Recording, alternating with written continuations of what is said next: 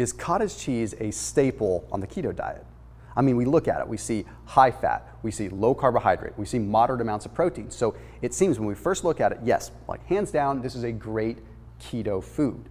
Okay, but then we have, on the other hand, all the stuff that's saying, hey, you should avoid dairy, you should limit your dairy, and this and that, and that and this. So we don't really know where we stand.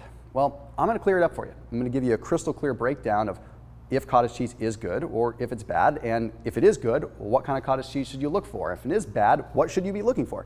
It's not always apples to apples. We have to look at different things. I will say, in short, cottage cheese is solid. If you're on a keto diet, if you get the right stuff, it works really well. So we're gonna break it all down, including how it's made, so you have a full comprehension.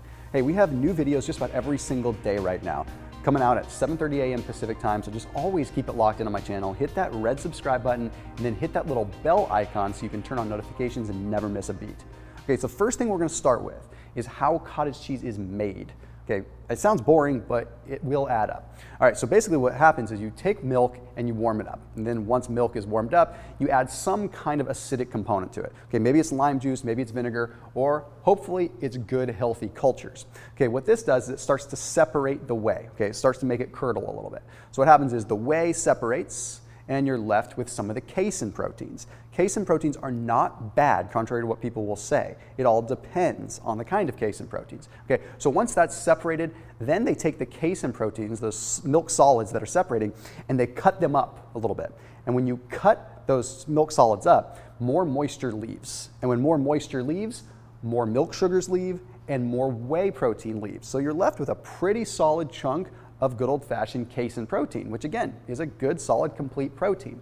Then they cook that a little bit more to cook even more moisture out of it. So a good quality cottage cheese is actually going to be pretty low moisture, and then a lot of times what can be done is good quality creams can be added in after the mix.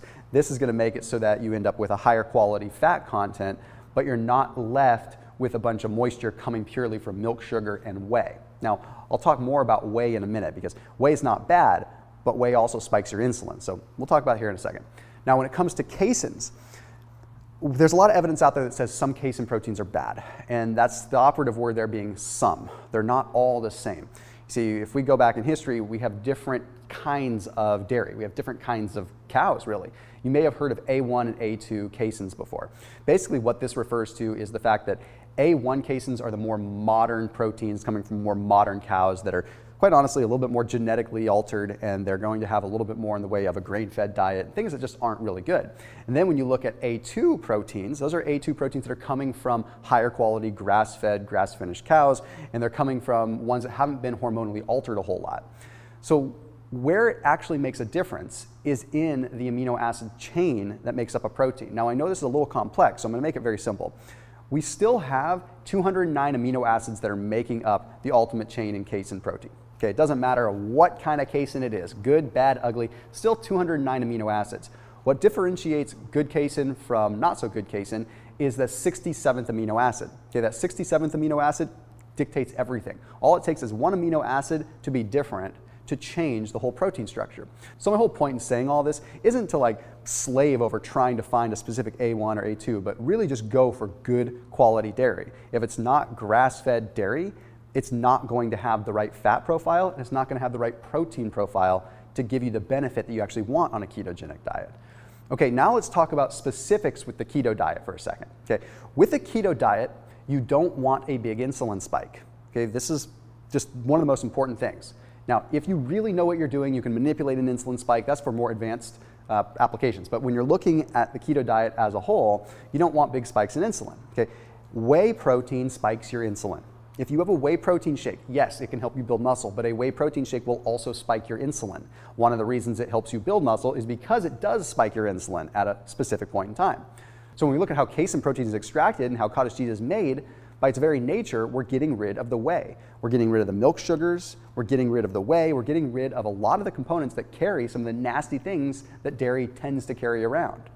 All right, so what that means is we have a type of protein that isn't going to spike your insulin all that much. This is phenomenal for a ketogenic diet, especially at night. Now, casein protein also breaks down a little bit slower, which means if you're looking for something to satiate you a little bit more, then yes, it can be really, really good. So if you're entering into a fast and you want to have a little bit more satiation, then cottage cheese might be a great thing to start your fast with if, again, you're comfortable with dairy. You don't have to consume it. When we look at the fatty acid profile, the kinds of fats that are in cottage cheese, it's predominantly saturated fat. We're looking at like 50 to 60% saturated fat. Saturated fat is critical on keto. And I have to go through this rigmarole for just a second because for those of you that don't understand the importance of saturated fat on a keto diet, then you need to hear this. So saturated fat is going to help with the myelination of your nerves, so it's going to overall help with your central nervous system in general, but it's also going to actually contribute to a lessened level of inflammation in the body, which, believe it or not, combats the things that lead up to atherosclerosis. So saturated fat is very good on a keto diet. Now, there was a study that was published in the American Journal of Clinical Nutrition, took a look at over 2,900 senior citizen participants. Okay, these were people that were over 65 years old. And the study took a look at the overall fatty acid profiles in their blood plasma. So these were seniors that were generally consuming a decent amount of fat coming from dairy. Now, dairy fat is different in and of itself. Dairy fat can be very, very good. Like when you look at grass-fed butter, for instance, it helps contribute to what's called butyric acid or butyrate. Okay, this is very powerful, has a ton of health benefits. Save that for another video. Okay, so when we look at the specific fatty acids they look at pentadecanoic, they look at heptadecanoic, and they look at transpalmitoleic. So these are three of the primary dairy fatty acids. So then they studied these participants and they took a look at them 6 years later and 13 years later and ultimately 22 years later at the end of the study when they concluded it. They measured their fatty acid profiles and how much dairy fat they were consuming. At the end of 22 years, over 2,400 of the participants had died. Now, that's not necessarily what we're concluding the study from. What they found is that those that did die ended up dying from other situations. Those that had higher levels of dairy fat in their blood had lower instances of cardiovascular disease and a 42% less risk of a stroke. So saturated fat didn't have much to do with that. In fact, saturated fat seemed to combat a lot of those issues. So we know now that dairy fat, saturated fat coming from dairy is not a big deal, okay, especially on keto when your body's thriving on fats. But again, there's a lot of big picture things that we have to look at. So I've been talking about the different things you have to look at with cottage cheese. Be very, very wary of most cottage cheeses, even ones that say they're organic. Okay, I was walking through Trader Joe's, and I love Trader Joe's, and their organic Trader Joe's cottage cheese actually has carrageenan in it, has a bunch of benzoates and a bunch of preservatives in it. So apparently, carrageenan is used as a thickener, and apparently you can still call a product organic even if it has carrageenan, which is a thickener that's literally one of the most inflammatory things in the world. Like, it's really, really bad. So if you guys do eat cottage cheese, I do recommend you check out Good Culture. These guys are really awesome. I found them at Whole Foods and then ultimately ended up linking up with them. So these guys have nailed it when it comes down to cottage cheese. Now, there's no special link or anything like that. I just encourage you to go to the grocery store and get Good Culture. They're at Whole Foods, they're at Sprouts, they're at a lot of Kroger's and major grocery stores. So the cool thing about Good Culture, we're talking 4 ingredients. Okay, we're talking milk and cream, which you could really count as one ingredient if you wanted to. And then we're talking about live and active cultures. We're talking about Celtic sea salt. So they've taken it a step further and are using Celtic sea salt instead of using iodized salt, which honestly, anyone that's taking a step away from iodized salt, I give major, major props to. So this stuff is awesome, coming from grass-fed cows, so we're getting a good quality fatty acid profile. Is this literally the only cottage cheese that is like that? But the cool thing is they have a double cream, heavy cream version that's higher fat, so it works really well for keto. So again, if you have a Kroger, if you have a Whole Foods, make sure you check them out and use them as your cottage cheese. Plus, the taste is amazing and you'll never look back. So let's take a look with the keto diet, the other things we have to look at. Okay, magnesium content. Cottage cheese has a huge magnesium content. When you are on a keto diet, a lot of times you have trouble sleeping. The reason is because you don't have the insulin spike that is allowing what's called tryptophan to go into your brain. Maybe you've remembered with Thanksgiving dinner, they talk about tryptophan making you sleepy. Tryptophan itself doesn't make you sleepy. What tryptophan does is it allows the brain to process serotonin. So basically, tryptophan is a precursor to serotonin. Serotonin is what makes you feel good and feel relaxed. So sometimes people on keto have a hard time getting relaxed and going to sleep. Well, again, it's simply because of that. Magnesium will make you relaxed in a different way. You see, it activates what's called the GABA receptors. So it ends up making you relax through gamma aminobutyric acid receptors, which is a whole different world.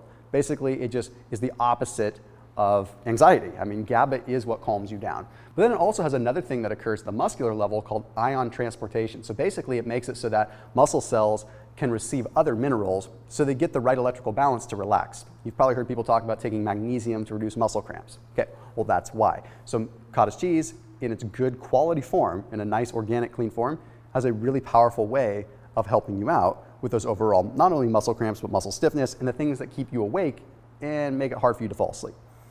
So when we're looking at the big picture of cottage cheese, we have something that is high protein, something that is high fat that will absolutely work. The best time to eat it is probably going to be either when you're starting a fast, like the night before, or maybe a little bit before bed, but quite frankly, you can still have cottage cheese in the morning. See, I'm a big fan of having higher fat foods in the morning, simply because you have less risk of those fats actually going to fat storage. So if you're gonna have something like the double cream good culture cottage cheese, having it in the morning just makes a little bit of sense, because less impact of the fats on a negative fashion in your cells. So you can get away with a little bit more. People always think that cottage cheese has to be consumed at night because it digests slow. Well, why not consume it in the morning so that it digests slow, so that you don't snack all the way till lunch, or so you can go a longer period of time without eating?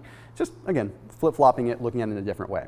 So once again, do your due diligence. There are not many cottage cheeses that are out there that are clean, period. Okay, that is why I have taken such a strong stance for so long against cottage cheese as far as what you find in a normal grocery store. Cottage cheese can just be a sketchy world.